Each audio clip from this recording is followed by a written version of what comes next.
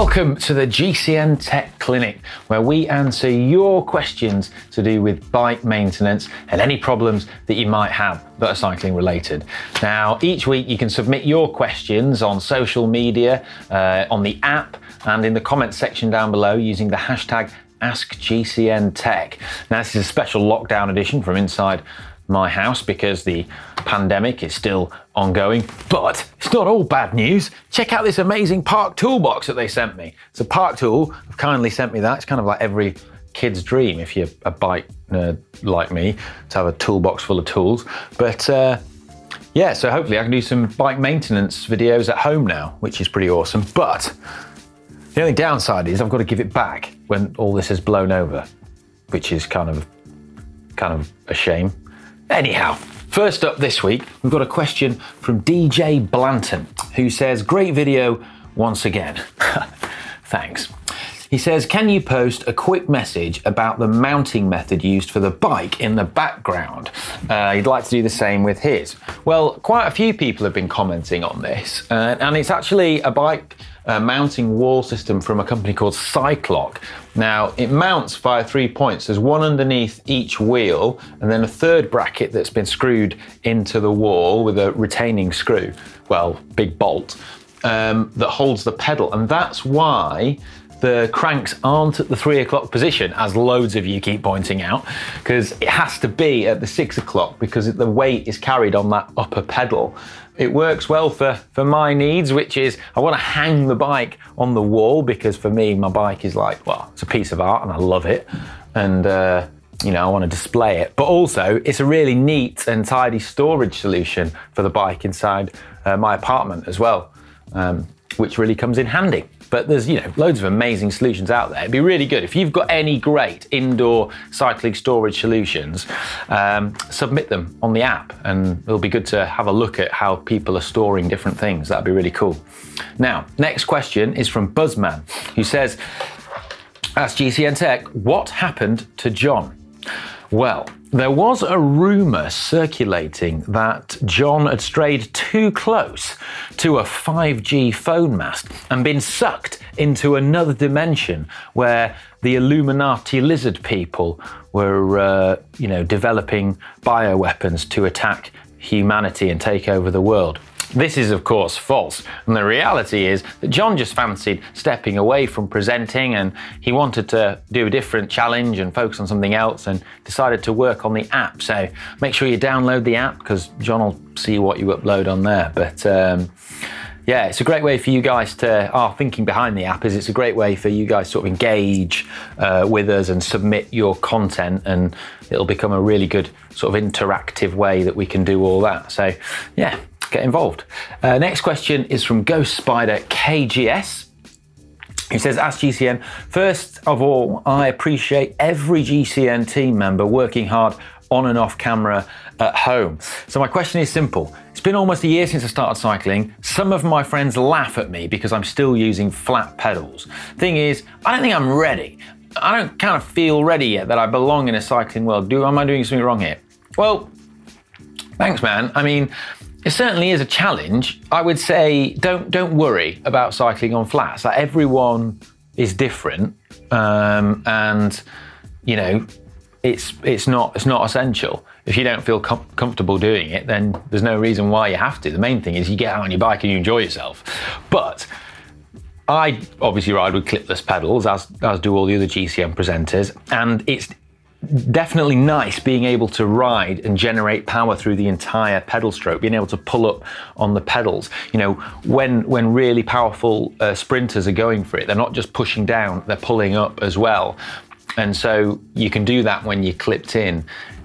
You've got to remember that the first time Bradley Wiggins rode with clip-in pedals, he was nervous. Everyone is. So don't worry about that. Give it a go, I would say, and see how you get on. And if you know, you decide after you've given it a go it's not for you, then you can always go back to flats, can't you? Not a problem, but yeah, I'd give it a go. Next question is from AD, who says, why might someone still choose 23mm tyres unless their frame limits their choice? Right, well, yes, people would still use 23mm tyres, and I still use 23mm tyres for specific things. So for time trialling in particular, I would favour a 23mm on the front wheel. This is because above 40 kilometres an hour, aerodynamics of the tyre and the wheel start to become very significant. That is the leading edge. And also you need to think about the way that the tyre interfaces with the front wheel. You don't want a tyre that mushrooms out over the front wheel. You want it to be nice and smooth. Is the transition between the tyre and the wheel is the conventional thinking on that.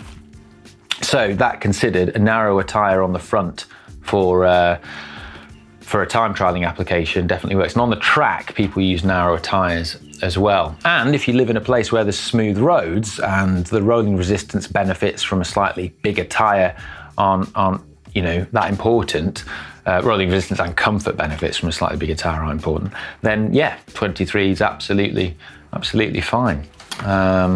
Next question is from Awakened Behemoth, who says, how durable are rear derailleur hangers? Well, they're actually designed to bend and break and to be a point of weakness, kind of like a crumple zone in a car.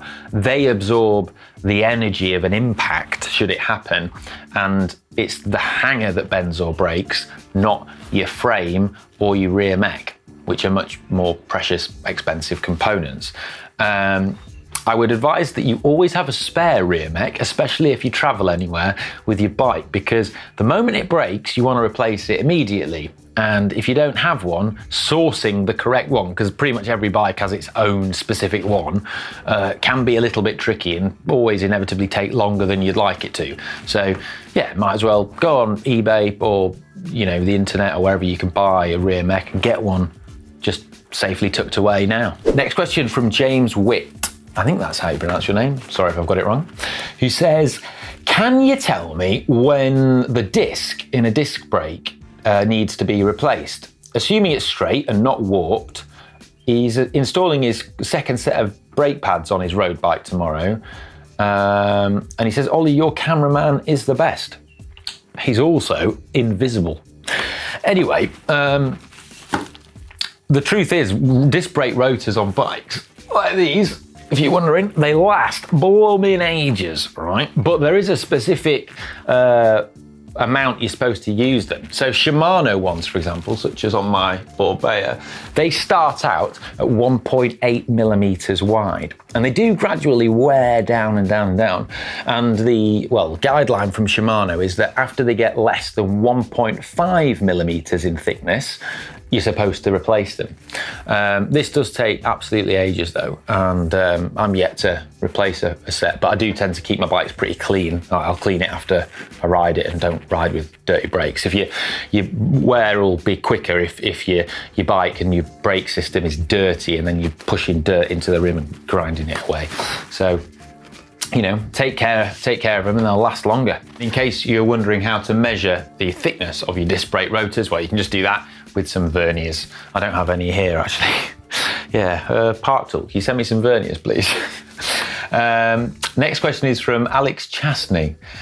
Do all pros use bigger Jockey wheels as they're more efficient?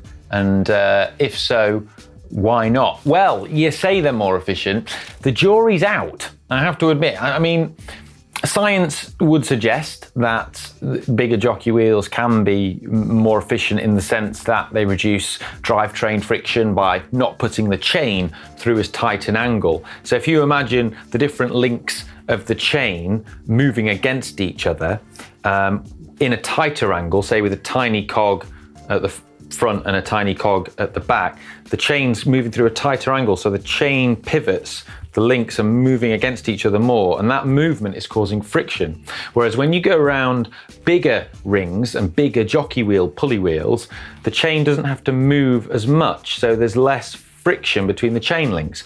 The thinking being that in doing so, you can save a few watts. It's very marginal, and it does actually increase the faster you're going and the more force that's being put through the chain. However, it's important to point out that Shimano kind of refutes this. Shimano believes that there isn't an advantage to be gained from this, and that's why Shimano hasn't adopted bigger Jockey wheels in its group sets. I mean, there are a few things where people say, oh, they might be a bit less aerodynamic because there's much more surface area, and then at the higher speeds associated with the high powers, that then starts to magnify such an extent that it actually cuts out any of the friction benefits. But you know, I'm not sure, in all honesty, personally. But some people say they're better, some people say they're not. Just went into a bit of a rabbit hole explaining that. But the simple answer is not all pros use them, because not all pros are sponsored by them. If pros are sponsored by them, they'll use it. If they're a Shimano sponsored team, they're probably told by Shimano not to use those particular systems, as Shimano wants to show off its unadulterated, beautiful rear mechs. The next question is from Pallav Kumar, who says, I've got a question about cranks. Oh, I love questions about cranks. He says he recently got a bike that's got nearly a full 105 group set, and the only thing that's missing is the crankset. He'd like to use the included bottom bracket to keep from spending any more money. But does this mean he's only limited to Shimano cranks, or are there other cranks that are compatible with the Shimano Hollowtech 2 system? Not sure how about to go choosing them, so that would be great. Well, to be honest, if you've got a Shimano group set and you've got a Shimano bottom bracket, get a Shimano crankset. Right. It's going to be the easiest thing to do, and you know, Shimano cranksets are excellent quality, and there's loads of them available. I mean, you can pick up amazing bargains on cranksets, especially on eBay, because a lot of people will buy a bike and the crankset won't be the one they want. It'll either be too big or it'll be too small, and then they'll instantly swap it out at the point of purchase. So you can get cranksets that are basically new or nearly new, that haven't really been used, and they go on eBay for much less money than the brand new price. So definitely look down that route. Plus, you don't need to get the current generation Shimano 105 either. The Hollowtech cranksets of the previous generation will be compatible as well. So in your situation, I'd probably just be inclined to go with the Shimano one. Having said that, other brands do make chain sets that have the 24mm axle that will fit in a Shimano bottom bracket. Next question is from David Lamb, who says, does riding a bike with an indoor trainer put more stress on the frame and bottom bracket? Warranty concerns aside, is it better or safer to use a metal bike with an indoor trainer? Well, there's been talk of this before. People always talk about this, but I have never known anyone break a carbon bike on a turbo trainer. That said, you're not really, turbo trainers often aren't designed for full-on sprinting. So you're not really going to be doing that on your turbo trainer in the way that you could wrench your bike around outside. But yeah, I've never known anyone break them. Canyon did have a thing on older bikes where they said don't use them on indoor trainers, but now they've got rid of that, and now they say that yeah, their bikes are safe to be used on indoor trainers. So yeah, I wouldn't let that stop you. I wouldn't worry about breaking your carbon bike. That is, unless you are, Chris Hoy, and David Lamb is a pseudonym that you're hiding behind, Chris, and you're going to be putting out 2,500 watts through your turbo trainer. Last question this week is from Will Stefanu, who says, hi Ollie, love the show. I have a Boardman endurance frame with a BB PF30 bottom bracket. So that's a press fit bottom bracket with a 30mm spindle. And he's running Campagnolo's Super Record for his chain set. He'd like to change the bottom bracket to something like the Token Ninja type. So yeah, I know what you mean there. And you're saying he's having difficulty sourcing a company to produce this. Do you have any suggestions, please? Yeah, Wheels Manufacturing make them. So check that out. They're an American-based company. And I've actually just used one of their bottom brackets to put in a video on my time trial bike, which is a very similar thing. And one at PF30 was a BB386 Evo, but BB386 Evo is very similar to PF30, both press fit bearings with a 30mm spindle. So so I used one of those and put that in instead when I changed the bearings. I've actually done a video on it, and it's it might, yeah, it should be out, it should be out now. Anyway, yeah, there you go. Check that out, you'll see what I mean. So there are solutions.